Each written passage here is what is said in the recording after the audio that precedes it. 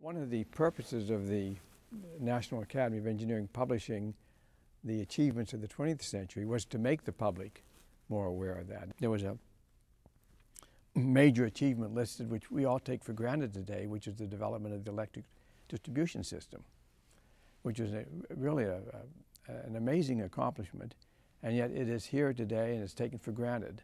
Although that does get us to another legacy issue, which is this infrastructure that was built during the 20th century, including the electrical distribution infrastructure, the sewage infrastructure, the water distribution infrastructure.